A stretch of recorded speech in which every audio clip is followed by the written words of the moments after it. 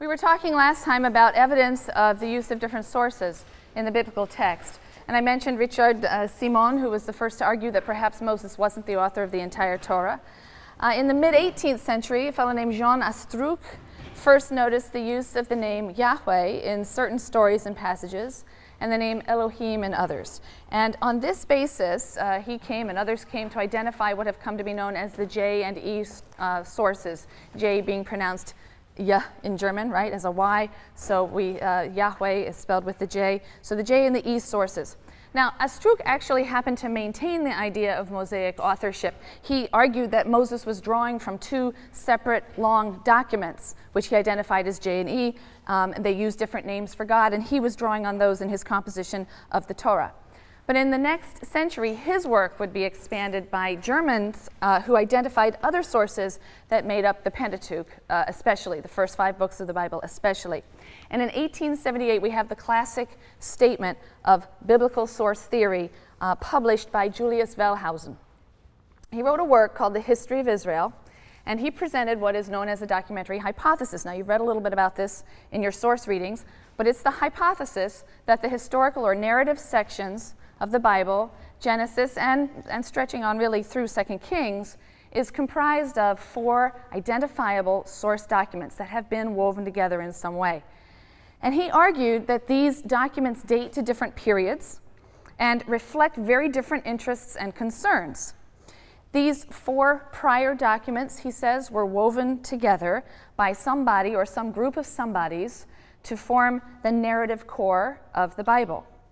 And Wellhausen argued that these sources, therefore, do not tell us about the times or situations they purport to describe, so much as they tell us about the beliefs and practices of Israelites in the period in which they were composed. This is going to be an important claim. This is an important predicate of the documentary hypothesis. So although the sources claim to talk about events from creation, actually, forward, Wellhausen says, no, they really can only be used to tell us about the beliefs and religion of Israel from the 10th century, which is when he thinks the oldest was written, and forward. Now, his work created a sensation. It undermined, of course, traditional claims about the authorship of God and the work of Moses. It's still disputed by conservative groups and Roman Catholic authorities, although Roman Catholic scholars certainly teach it and adopt it. The 4 sources that were identified by Wellhausen are, as I said, the J source and the E source, but also P, the priestly source, and D, which is primarily the book of Deuteronomy. Now, as I said, the first 2 sources are named because of the names of God that they employ. But it goes a little deeper than that. According to J, the knowledge of the proper or personal name, if you will, of God, Yahweh, begins with the first human, with the Adam. So already in Genesis 4, Adam seems to know this name and refer to God by this name.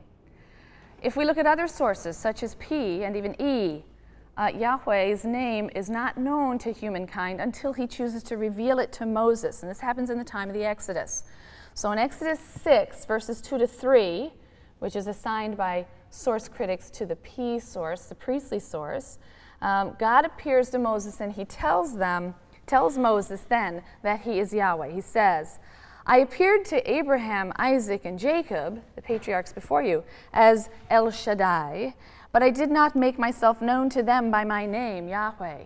So the P source has a different sort of theology, if you will, of God's name, or the revelation of God's name. And the same sort of thing happens in Exodus 3, verses 13 to 16, and that's assigned to the E source. So once you've identified rough blocks of material according to not just the name of the deity, but also their assumptions about when humankind knows the name of the deity, then you could analyze these blocks or chunks of text and begin to identify certain characteristic features, their style, the terminology they use. And source critics were able to come up with a list of what they believed were the main characteristics of the various sources. So the main characteristics of the J source, which begins with the second creation story. So the J source picks up in Genesis 2, verse 4, second half of verse 4. It uses the personal name Yahweh for God from the time of creation, and that will be in your Bibles as Lord. It describes God very anthropomorphically. It's the J source that has God shut the door of the ark after Noah. It's the J source that has God smelling the sacrifice after the flood, the sacrifice that Noah offers. It's in the J source that God eats with Abraham and bargains with him. It's in the J source that God meets with Moses in this mysterious passage and tries to kill him one night. J has a very vivid and concrete earthy style. It uses the name Sinai, Mount Sinai, to refer to the place where the Israelites with Moses will conclude the covenant with God. As for the date, well, source critics felt that a clue to the dating of the J source could be found in the passage in which God promises a grant of national land to the Israelites. The boundaries of the land are given there as the river of Egypt, the Nile, and the Euphrates. And it was argued by some that those were basically the borders of the kingdom of Israel under David and Solomon.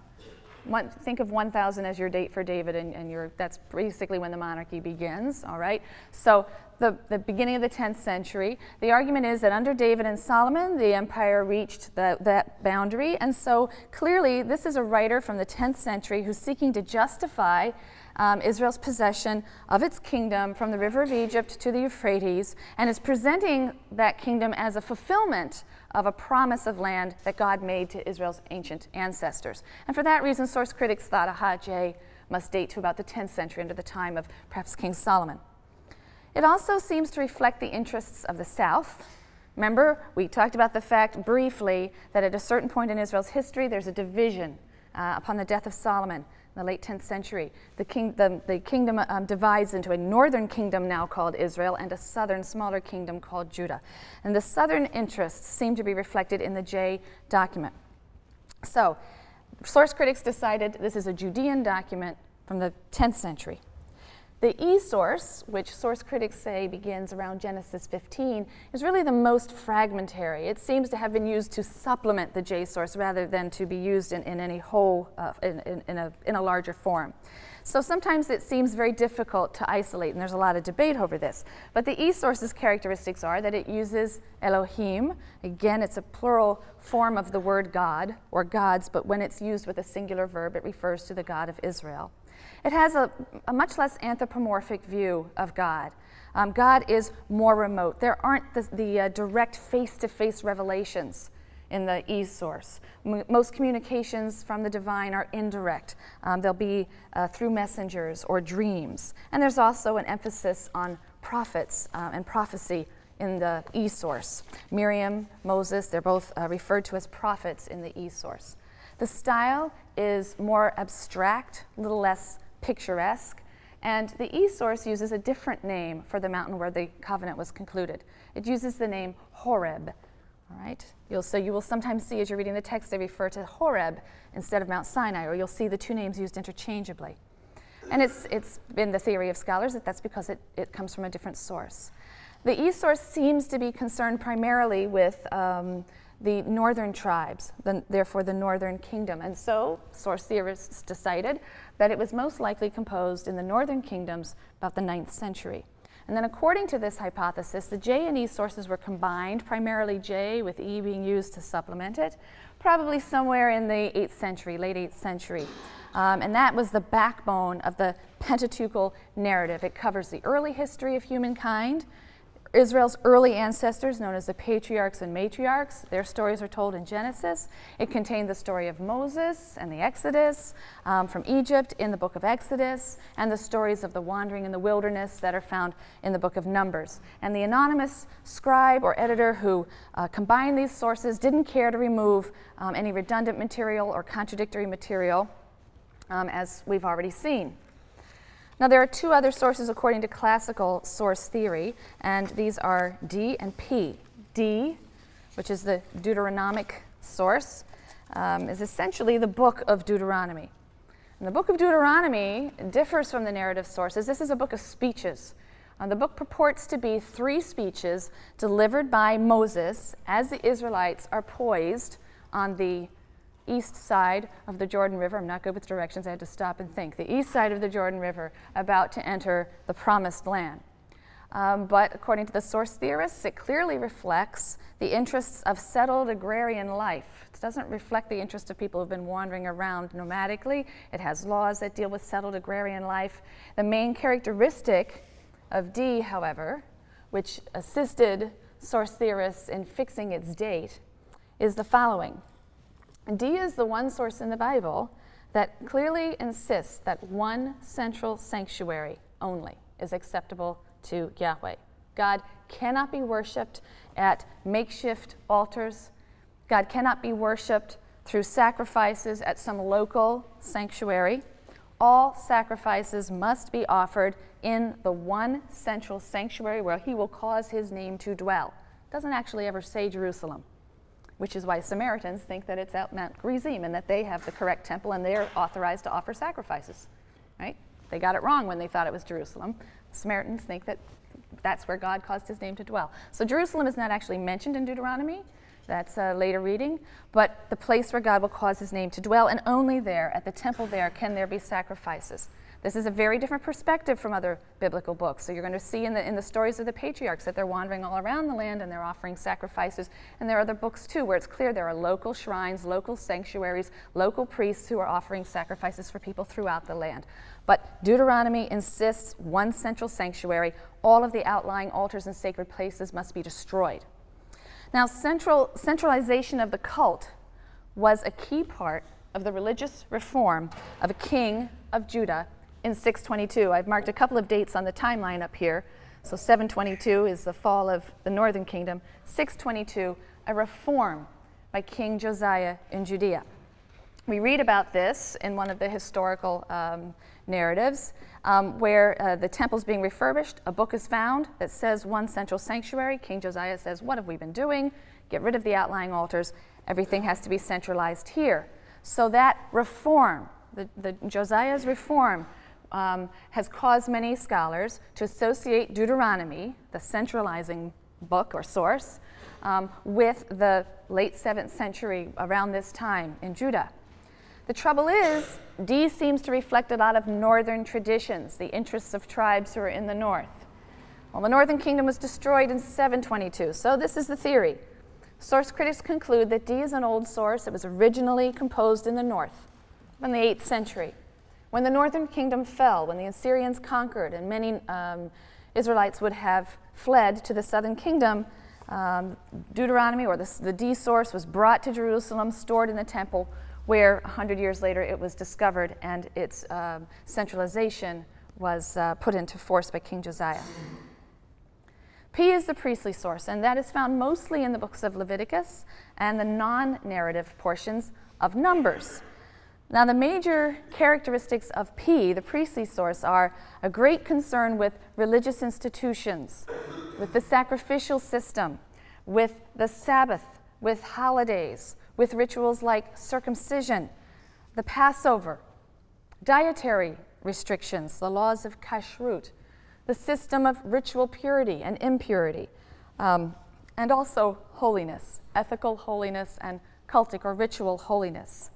P does have some narrative, and you've read some of it. Genesis 1, the first creation account, is attributed to P. It's orderly, it's systematized, the God is extraordinarily abstract, because in the P source, another characteristic is that God is transcendent and even perhaps remote, much more so than in J, for example. Generally, in the P source, God is concealed and revealed only in his kavod.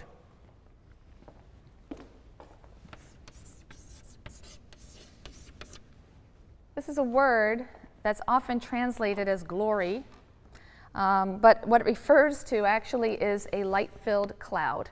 God seems to be the burning fire inside this light-filled cloud. He travels before the Israelites in that form, leading them through the wilderness and so on. That seems to be in the P source. P is also interested in covenants, in censuses, in genealogies.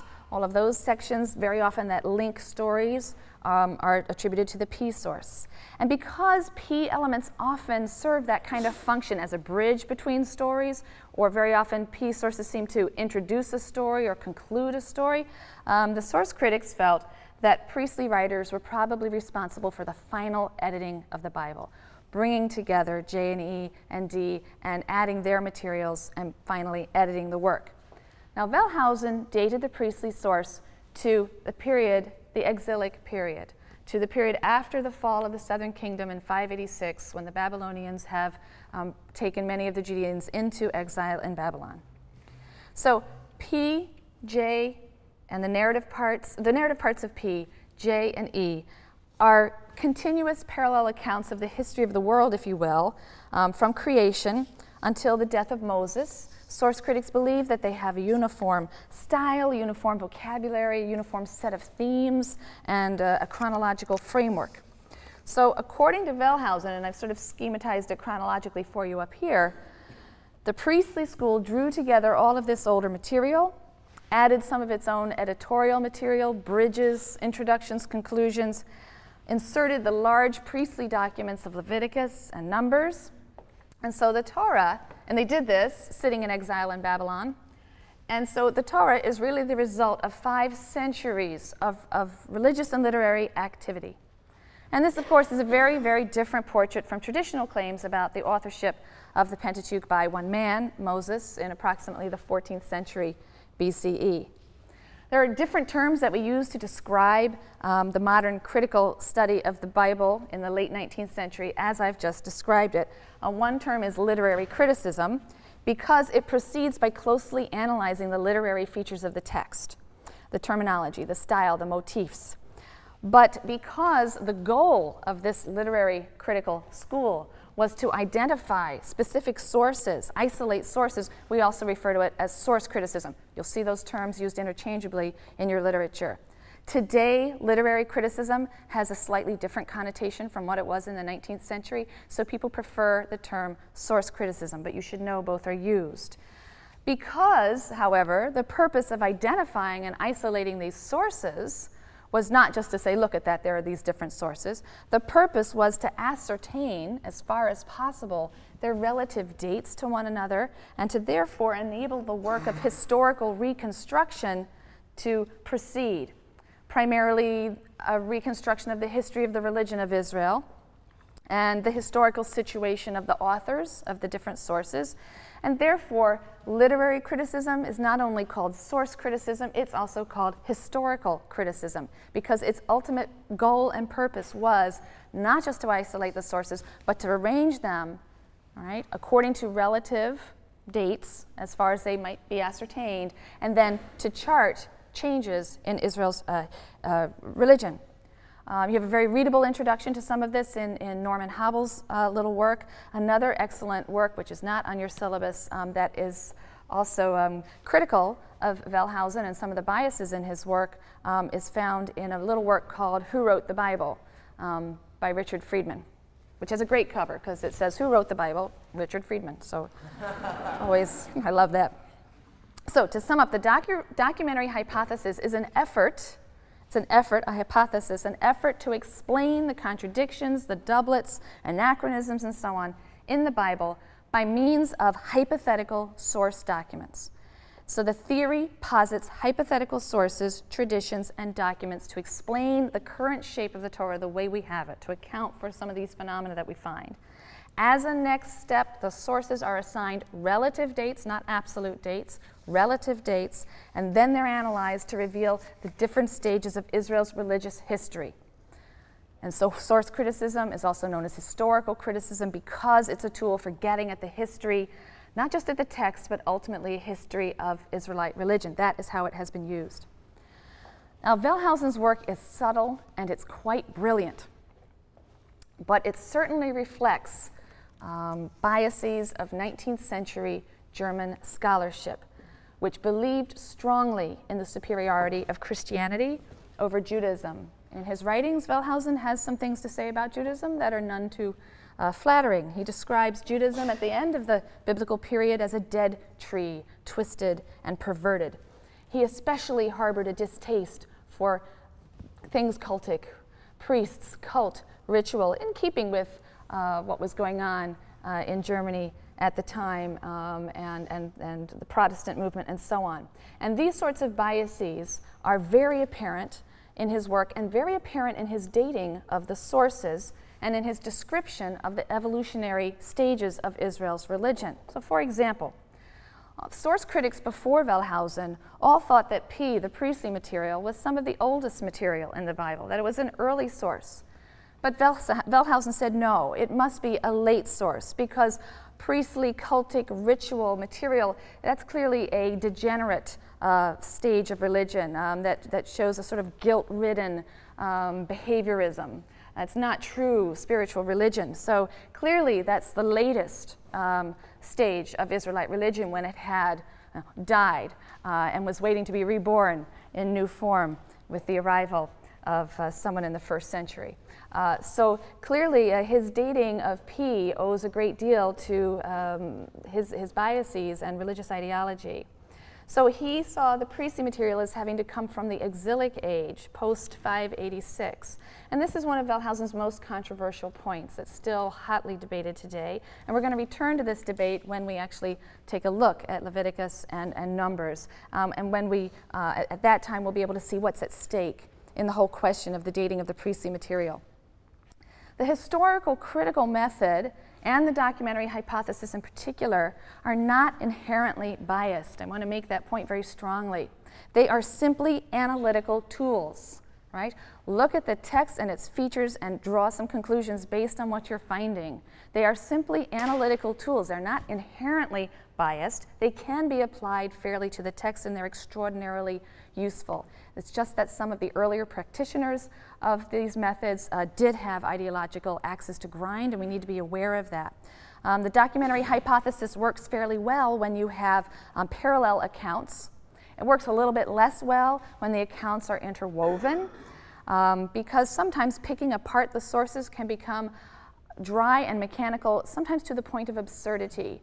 Some of the people who have carried this method to its extreme will go through and almost word for word, this is J, this is E, the next word is P.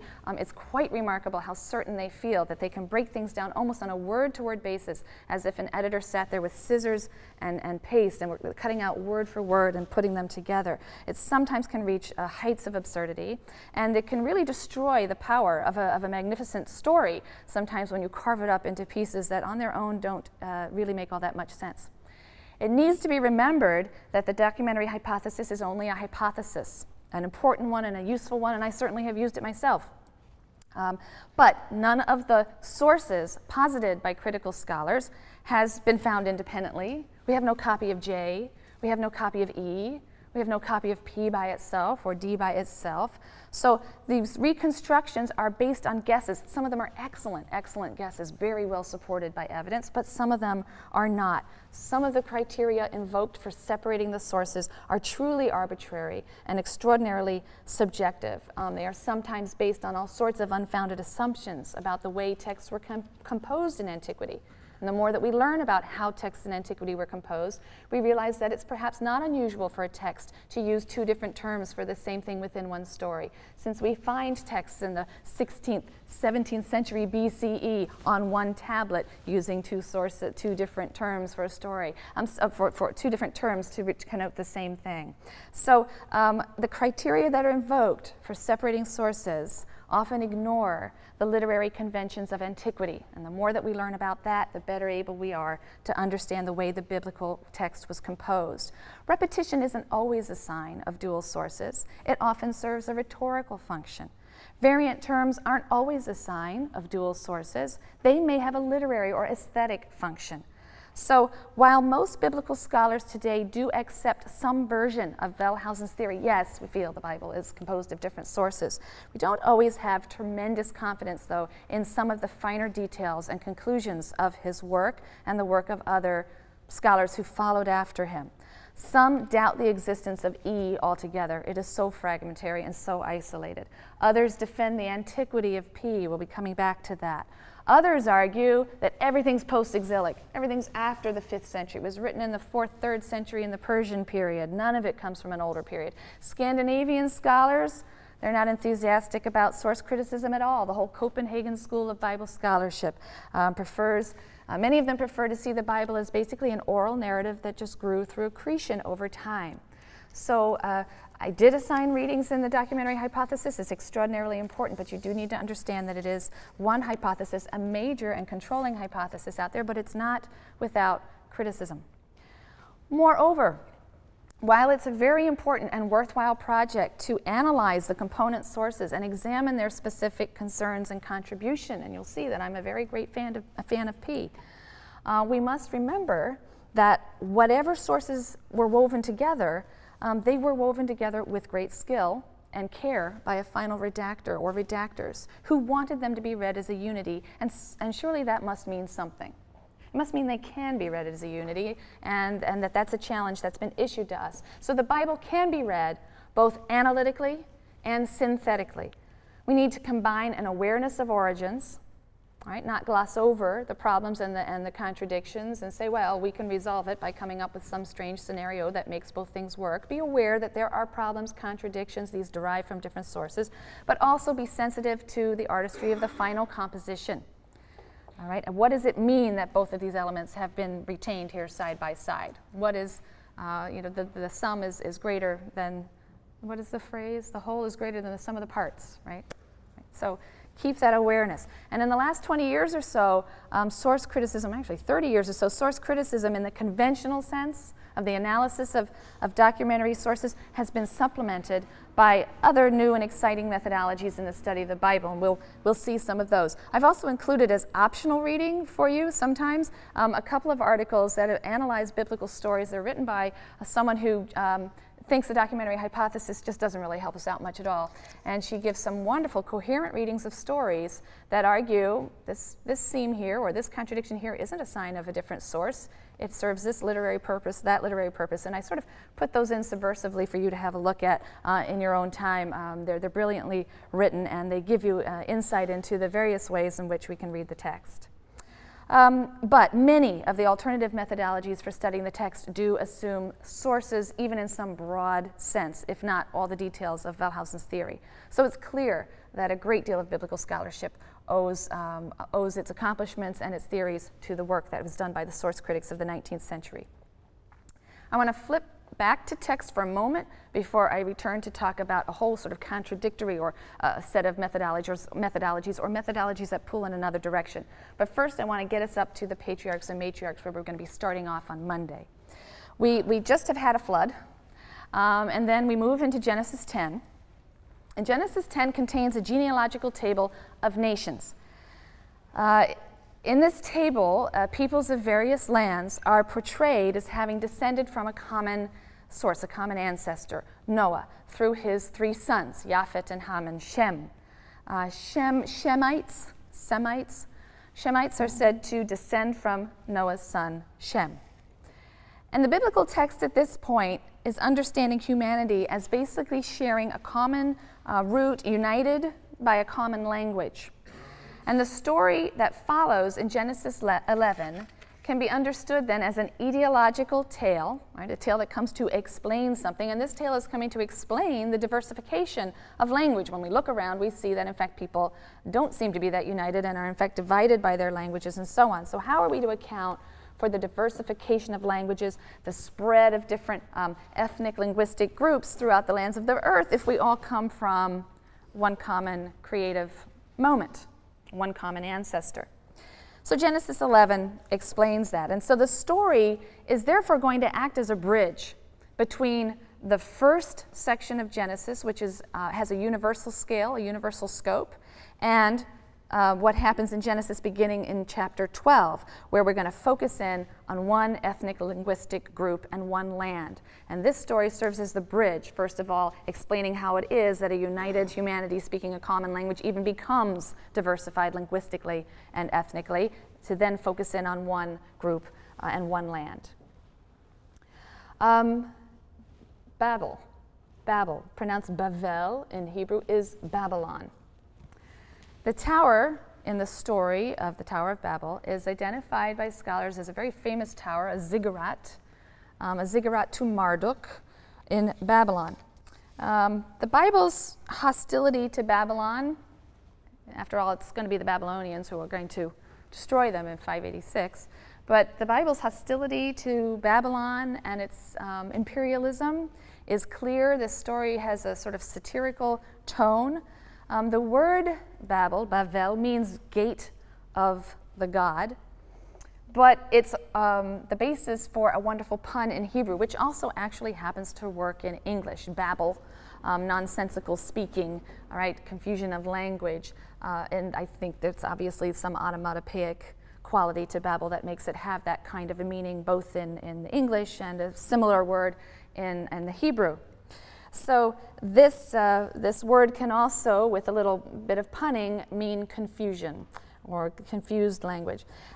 So this mighty tower, that was obviously the pride of Babylon in the ancient world, is represented by the biblical story writer as the occasion for the confusion of human language. The construction of Marduk's ziggurat is represented as displeasing to God. Why? There are very many possible interpretations, and our commentaries are full of them.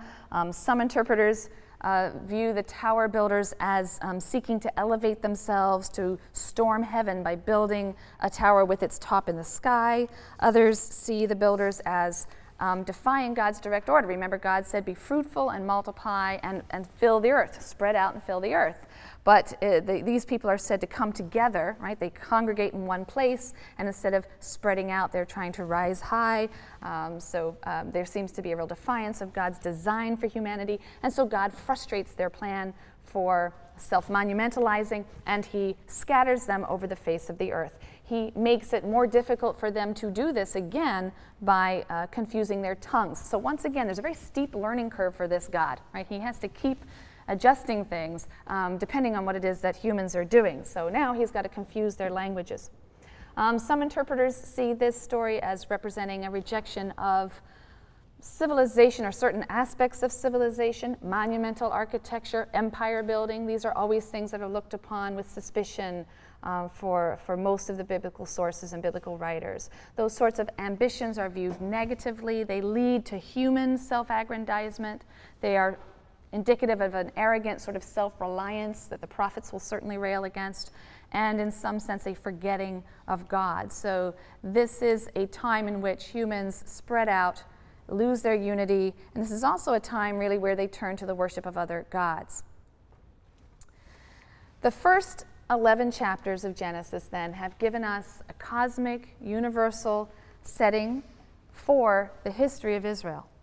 Those first chapters cover 2,500 years if you go through and add up the chronologies. The rest of Genesis, Genesis 12 through 50, will cover just 4 generations. The generations of the patriarchs and the matriarchs. They will be Abraham and Sarah. Their son Isaac, his wife Rebekah, their son Jacob, his 2 wives, Rachel and Leah. I am leaving out other wives, but finally their children, 12 sons and 1 daughter. So God's focus has shifted dramatically. The text's focus has shifted dramatically. Why? When you get to the end of Genesis 11, you feel that God has been rather shut out.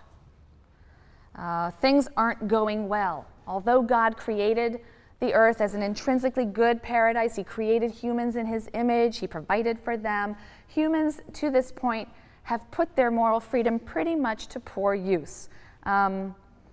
Many scholars, Kaufman, Sarna, and others say that one of the differences then between these myths of Israel and mythologies of their neighbors is that in ancient Near Eastern mythologies, you have the struggle of good and evil cosmic powers. In the myths of the Bible, this is replaced by a struggle between the will of God and rebellious humans. So these myths are telling also of a struggle, but it's on a different plane. Adam and Eve, Cain, the generation of the flood, the builders of the Tower of Babel. God has been continually spurned or thwarted by these characters. So he's withdrawing his focus and is going to choose to reveal himself to one small group, as if to say, okay, you can't reach everybody, let me see if I can just find one person, one party, and start from there and build out. And so in Genesis 12, which begins the second stage of the Bible's historical narrative, we read that God calls to Abram to leave the land of his fathers and travel to a land which God will show him, right? Beginning a whole new stage of the biblical narrative. And we'll sense that there's a very different feeling when we get to Genesis 12. When you read that material, it will feel different to you. And because of that, we need to talk a little bit more about ways to read the biblical text, methods of criticism, and so on. In preparation for looking at the biblical narrative material that deals specifically with the Israelites, we need to think of some or learn about some of the other critical methodologies that are used in biblical scholarship. And for a moment, we're going to adopt the role of historian. And I'm going to ask you to think like historians, whatever that might mean now and as we move into next week and look at Genesis 12 through 50. The source critical method we talked about today focuses on the hypothetical period of the compilation of the text, compilation of the 4 sources into the Torah. But later scholars began to ask, but what about the prehistory of those sources? What were the sources? Why should that be important? Remember that the source critics claimed and concluded that J, E, P, and D were written from the 10th to the 6th centuries, and the implication, well, actually not just the implication, the strong assertion of many of them was that despite the fact that they purport to tell of events prior to 1000, in fact, they're just not at all reliable for those periods. They were written centuries after the fact. We really can't know anything about Israel, Israel's religion, Israel's history, religious history before the 10th century. That was a very dissatisfying conclusion to many people, because the writers of J, E, P, and D probably didn't sit down at typewriters and just invent their documents out of whole cloth. Doesn't seem that that's the way these materials would have been composed. They didn't invent, probably, all of these cultic rules and ritual practices all of a sudden.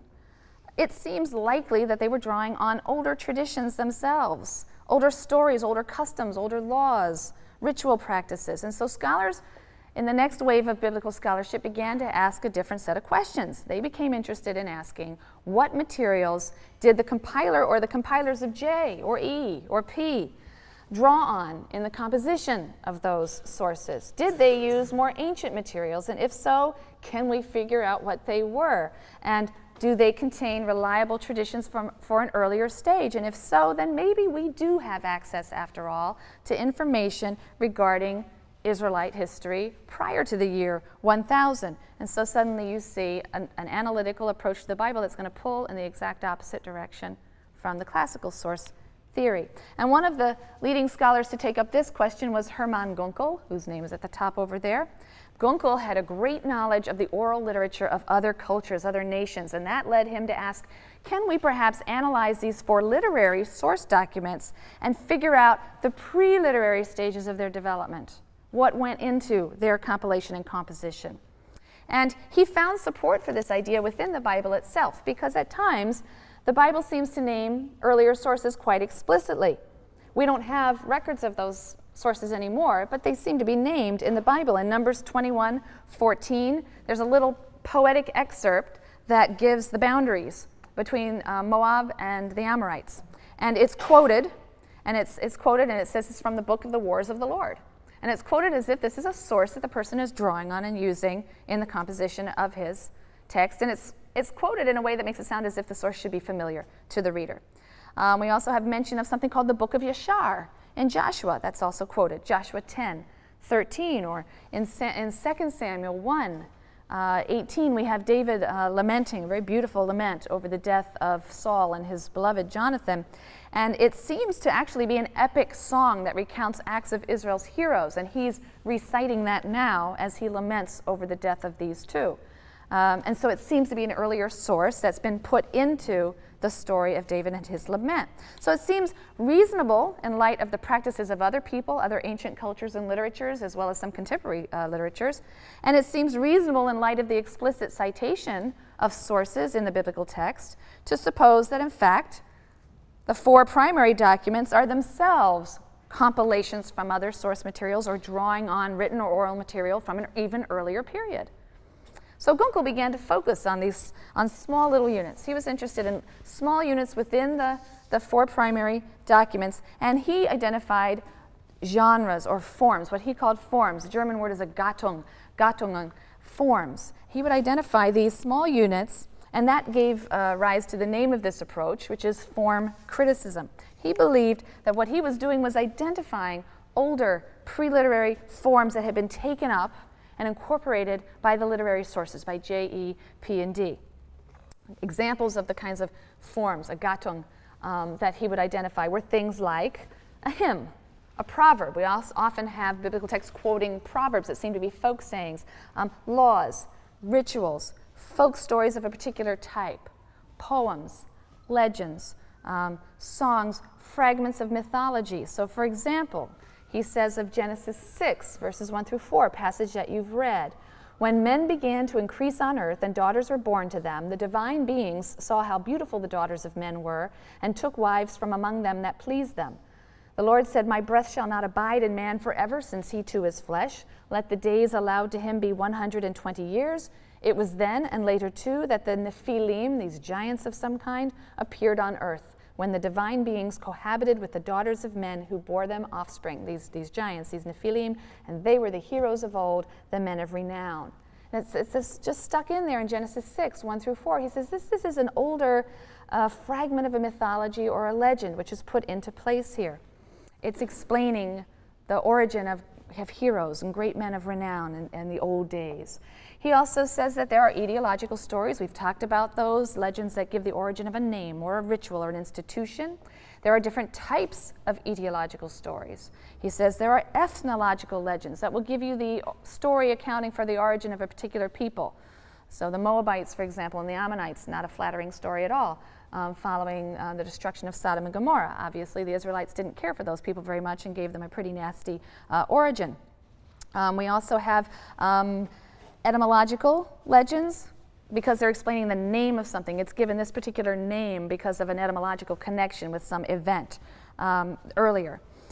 So all of these things, he argues, are probably older existing traditions that have been taken up and adapted by the biblical writer, and they may preserve some historical reminiscence.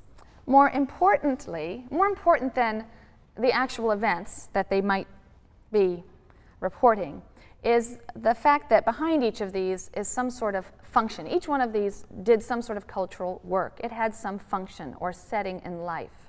And that's what we can discover when we isolate these forms, this setting in life. And that helps us learn something about ancient Israelite society or culture way before the 10th century. That's Gunkel's claim. So form criticism wasn't content with just identifying these various types of material, these various genres. It asked, what was their function? What was their Sitz im Leben? What was their situation in life? Their cultural context? What does it tell us that we have a large number of liturgical texts? What does it tell us that we have a large number of texts that seem to point to some sort of judicial context? What does it tell us that we have a great deal of proverbs or sort of wisdom material in certain parts of the Bible that we might date to a certain time? What does this tell us about society and what people were doing? Growing out of form criticism is tradition criticism. And this is a type of criticism that focuses on the transmission of traditional material through various stages, oral stages and literary stages, until it reaches its present form in the text. Now, you can imagine, as a story is told and then it's retold, it is obviously changed and adapted. Tradition criticism looks at that. Looking at ancient Near Eastern parallels are very helpful. You can see how some of those motifs and themes were changed, right, in the process of being transmitted within Israelite culture and society, and again, to serve some sort of cultural function or purpose. So the present text of the Pentateuch obviously rests on a very, very long period of transmission, both oral recitation and transmission, very much like the Greek classics, Homer's classics, the Odyssey, the Iliad. They also had a long history of oral recitation and transmission and were transformed along the way. And tradition criticism likes to look at the way people receive traditional material, rework it in creative ways, and then adapt it to their own purposes and context and transmit it. Sometimes that process is reflected in the Bible itself. Traditions in one part of the Bible will be picked up in a later part of the Bible and written rather differently with a different point of view. So Deuteronomy, for example, recounts events that we've also read about in Exodus. And sometimes the differences are startling. Sometimes there are completely new emphases, and the story can come out to be a very, very different story. First and Second Chronicles are a retelling and a reworking of much of the material from Genesis through 2 Kings. And it tells that it cleans up a lot of the embarrassing moments. It presses its own themes in retelling those stories. Early laws are subject to reinterpretation. Ezekiel comes along and does some interesting things with some of the legal material that we find in Leviticus. This is all the kind of thing that tradition criticism looks at. Tradition criticism wants to uncover the changes that occur in the transmission of traditional material. It's already happening. We can see it within the Bible, and the assumption, therefore, is that it happens before the material even gets into the Bible. Perhaps we can figure some of that out. And it's a process that also aids in historical reconstruction. So you can see after classic source criticism, which came along and sort of leveled people's interest in anything before the 10th century and said, all we have are these written accounts that reflect the biases of the people at the time who wrote them, you then have a rise of types of scholarship that say we're not satisfied with that. That's not really how literature works. People don't sit down and invent things out of whole cloth, particularly material of this type. It clearly has a history. They're clearly drawing on sources, and maybe we can use analytical tools to figure out something about the period that you might think would be lost to history. So these types of criticism are emphasizing the real-life historical setting of the materials that are in the biblical sources, their relationship to the wider culture. That's something that earlier source criticism didn't care too much about. All of these analytical modes of studying the Bible, by analytical I mean sitting down and analyzing the features, the literary features of the text and drawing conclusions from them. All of these modes of examining the Bible, most of them developed by German scholars, can be contrasted with a North American tradition of scholarship which emphasized the correlation of biblical and archaeological data. I've written the name Albright. William F. Albright was a leading scholar of the American School of Biblical Studies, and he was an expert in the fields of Palestinian archaeology and Assyriology. He focused on illustrating the Bible with the ancient Near Eastern sources that at that time were newly coming to light, archaeological findings. And his argument was, and it's an argument that's to a large degree not accepted anymore, but his argument at the time was that archaeology supported the basic historicity of biblical tradition. And there are some definite problems, however, with viewing the Bible as history.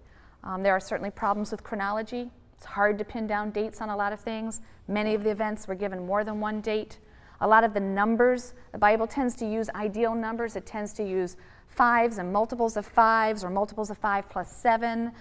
You have 10 generations from Adam to Noah. You have 10 generations from Noah to Abram. These things begin to raise suspicions. We have suspicious repetitions of events, things that happen to 2 or more of the patriarchs. Twice Abraham goes into foreign territory and tries to pass his wife off as his sister. Isaac does the same thing. Are these 3 versions of one basic tradition that got assigned to different patriarchs? Are we supposed to think of these as representing 3 separate historical incidents? What's the likelihood of these things happening? Is that historically reasonable? So there are lots of reasons to feel that biblical chronologies of the patriarchal period are not accurate historical records. I use that phrase with some timidity. But in the 20th century, scholars of Albright's school argued that many of the traditions in the book of Genesis contained authentic reflections of the historical period they claimed to deal with. And they cited a number of considerations. So we'll take those up on Monday, but I would like you, as you read Genesis 12 and forward and think about that material, I'd like you to ask yourself, is this historical writing? By what criteria do I judge historical writing? What do I think historical writing is? What makes some writing historical? What makes other writing fictional? Where do we get these genres from? Why is it so important to us to figure out what this is? Think about some of those issues, and we'll talk a little bit more about that as we turn to the text in Genesis 12.